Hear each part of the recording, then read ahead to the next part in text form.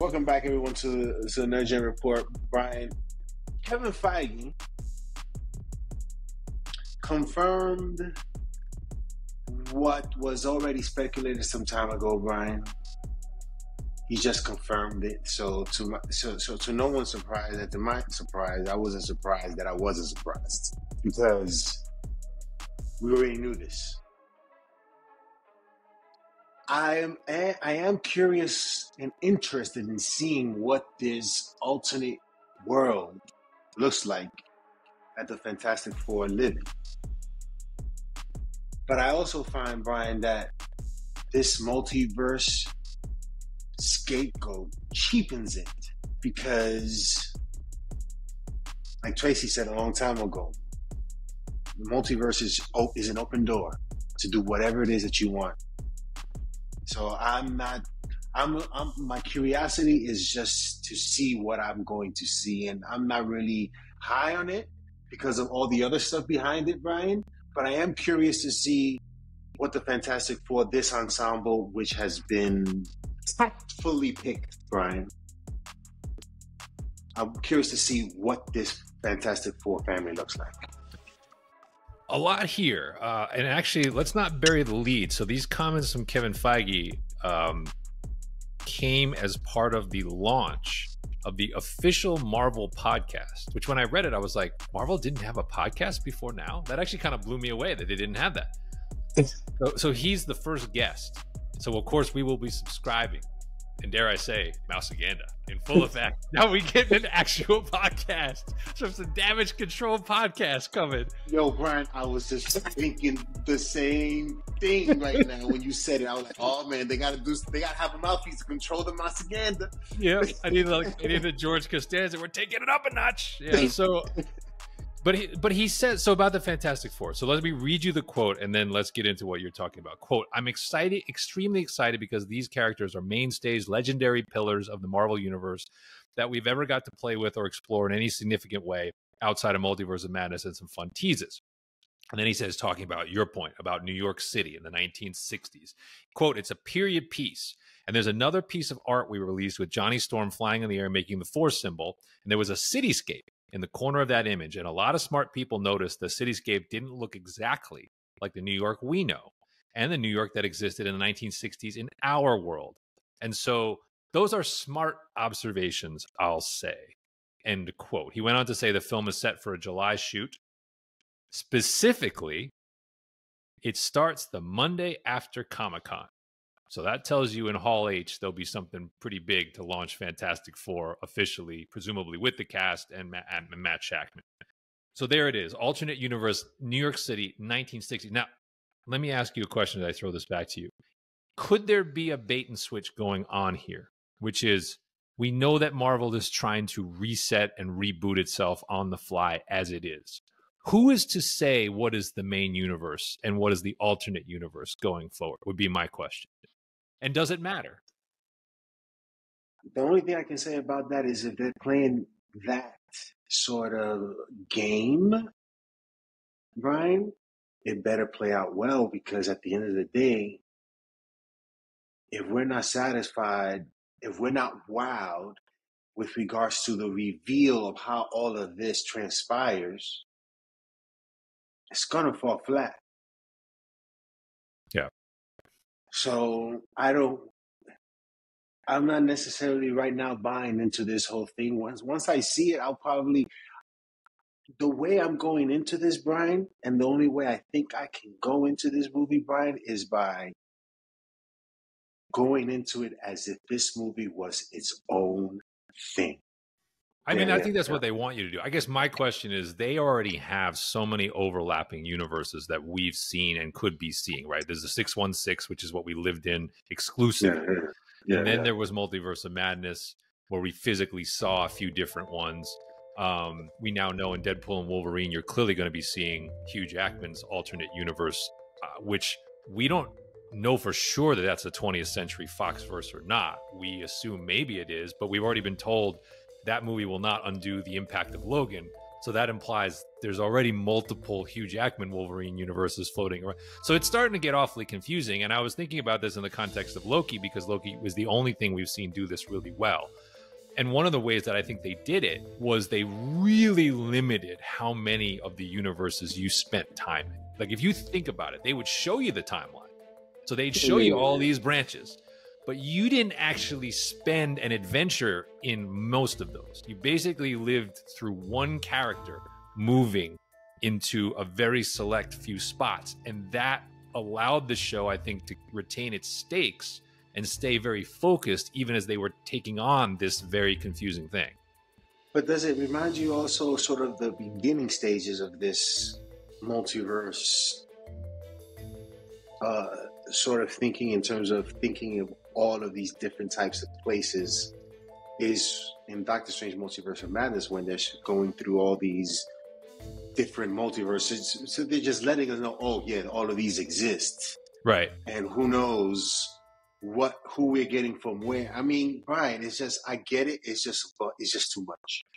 That's why I'm wondering that. I guess that's why I'm posing the Fantastic Four question, because we know they're the first family. We're being told it's another place from our world. But I guess I'm submitting the idea that somewhere through the Secret Wars process or Deadpool and Wolverine, Marvel's actually going to attempt to destroy the multiverse to effectively remove a lot of that confusion. And so I'm speculating, what if the Fantastic Four New York is our new actual central universe? They're just not calling it that yet. And that's their way to also like box up the Infinity Saga, but then open the door to bring back some of their original characters playing different things, right? Maybe they're playing the same character, but in a totally different way now, or something that they think doesn't compete. I'm not saying that's right. I'm just speculating as to how they're trying to simplify even as they expand. That is a very interesting possibility, Brian, in terms of destroying the multiverse and creating this whole new thing that we don't really recognize too much, but yet is interesting. And it's, again, closing the chapter on all we've done, and now this is where we're going. The only thing I think about is, when Galactus comes, are we going to get to see Galactus destroy a planet or no? I don't know.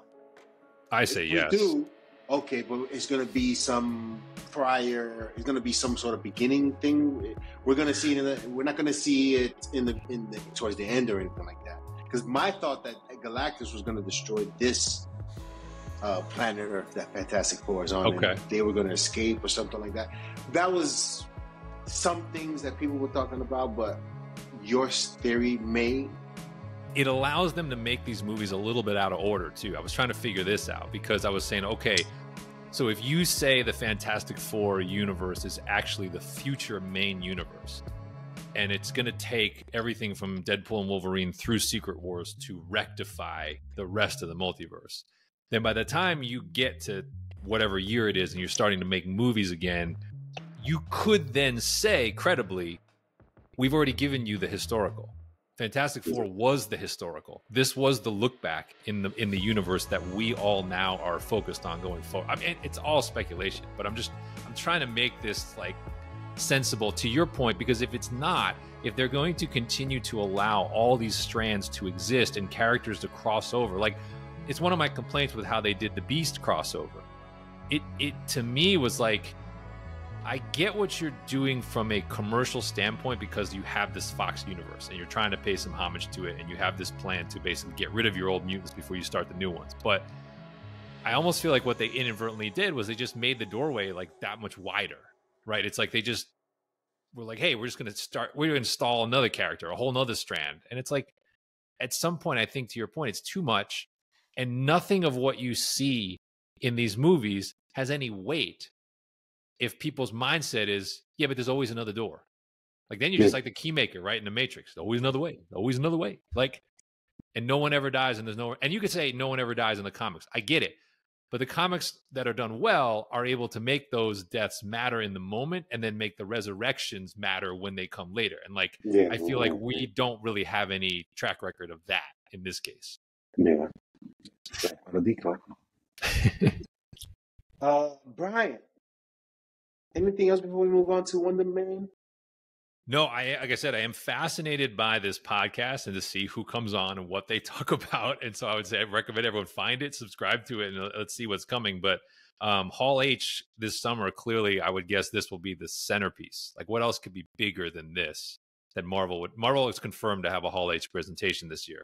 So what could be bigger than Fantastic Four that they would already have to talk about? I mean, I think this is bigger than Brave New World. I think it's bigger than Thunderbolts.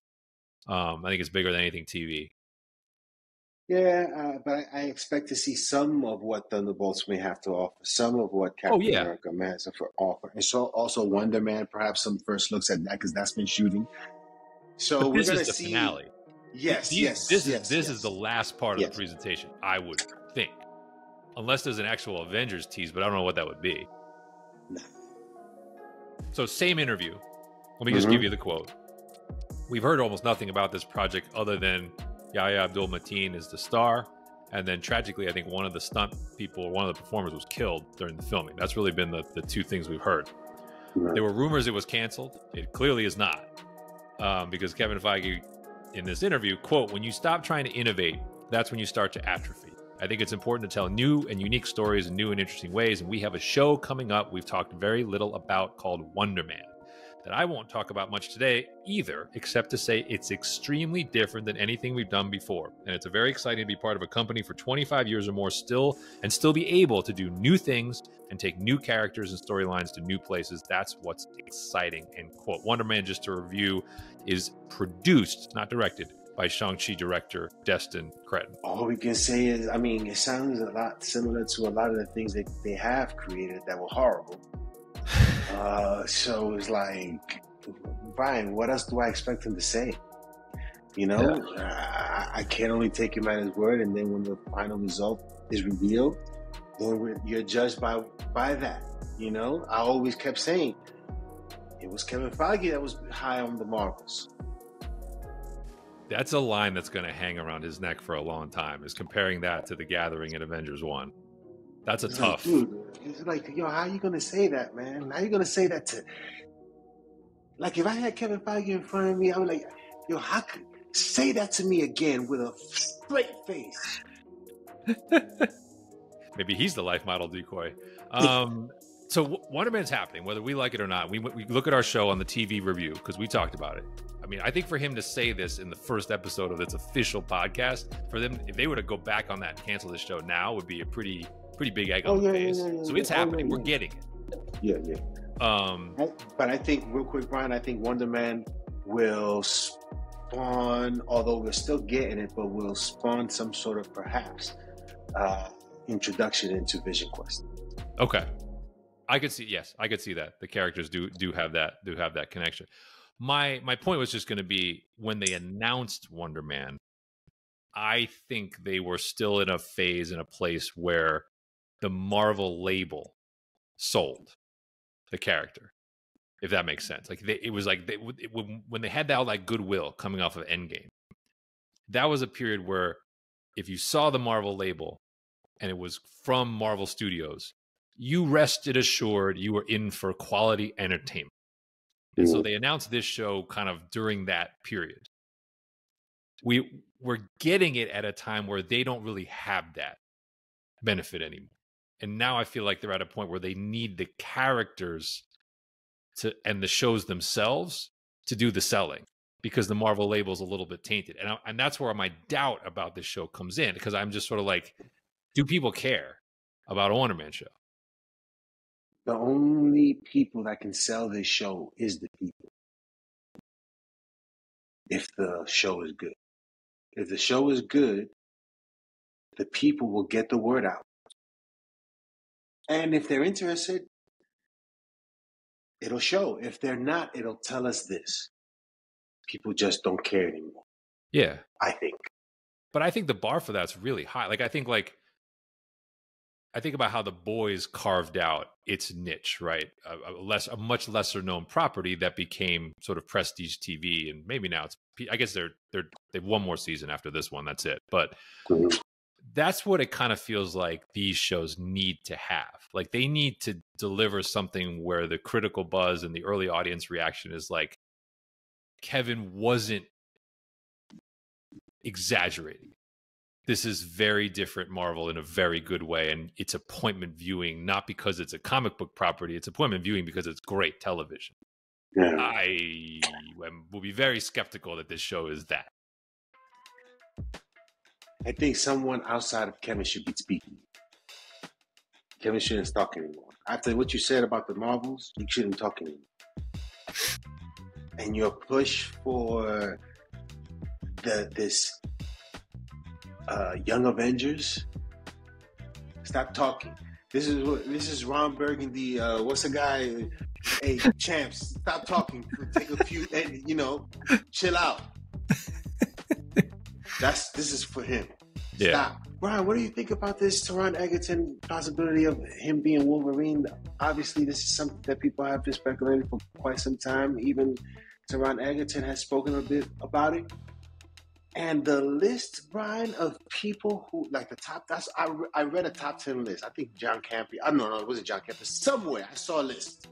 They're looking at a comic books accurate type individual in terms of Wolverine's size, Brian. But I'm hoping, Brian, that this dude don't look like Menudo. He can't look young, and he has to look. Wolverine has a certain look. He can't look like New Kids on the Block. I'm sorry. Oh, look, I mean, Taron Edgerton has been rumored for a long time. There's also rumors that, I think there's also a rumor that he's in Deadpool and Wolverine, but in the cameo version, right? Like, not as the next guy necessarily. We don't know, but they've been saying that the next Wolverine is in the movie. Is in the movie. So, anyway, his quote was very diplomatic. He recently told Variety, quote, "I love Marvel, I love the movies, and I would love the excuse to get in shape. I'd love to be a part of it. Whether Wolverine is realistic or not, I don't know," end quote. So, that's not a denial, but I don't know. It doesn't tell you anything. So, but you're right. We've had the same list for a long time.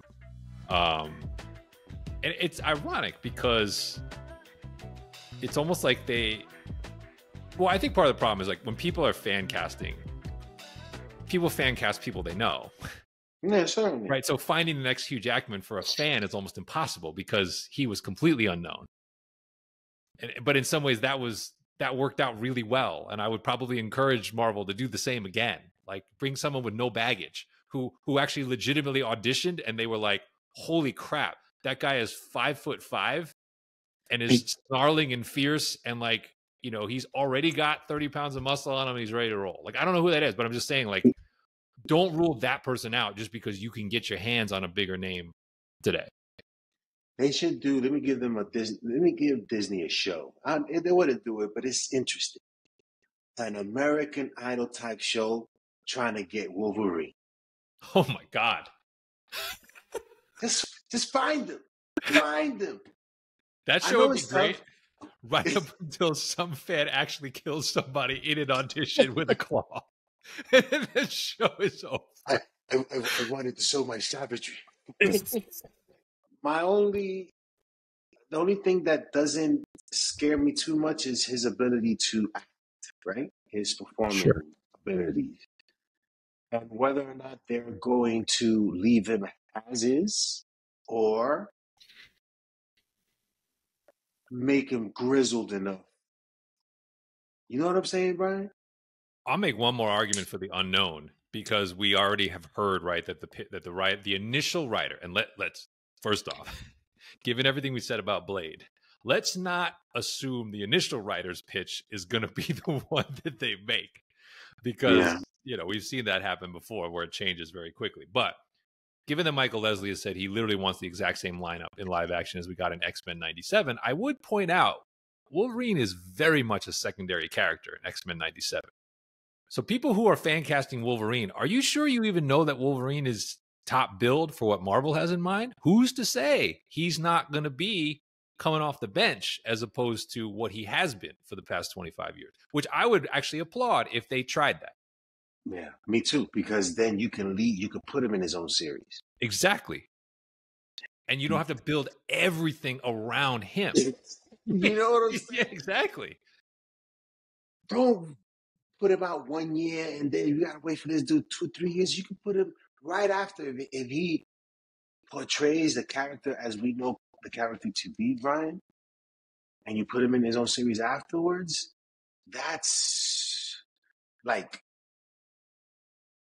Matt Reeves, the Penguin. Yeah. There it is, right there. There's no overthinking this. There it is. Yeah.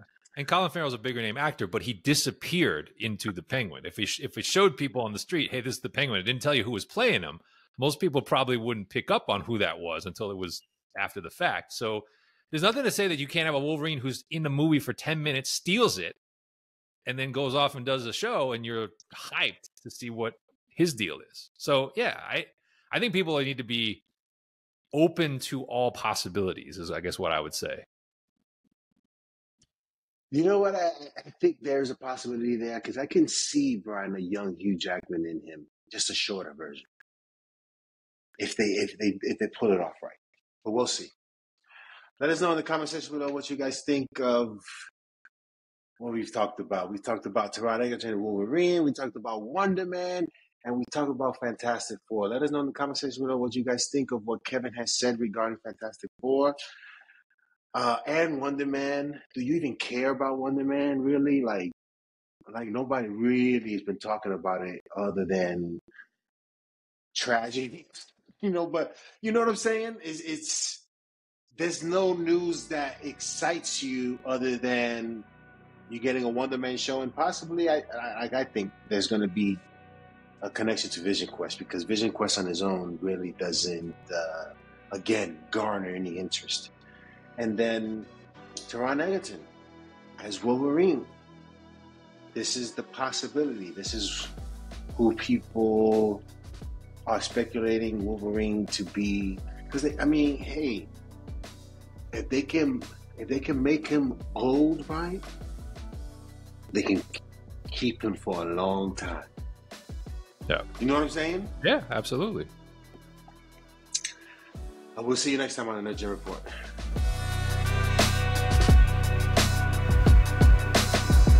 The show goes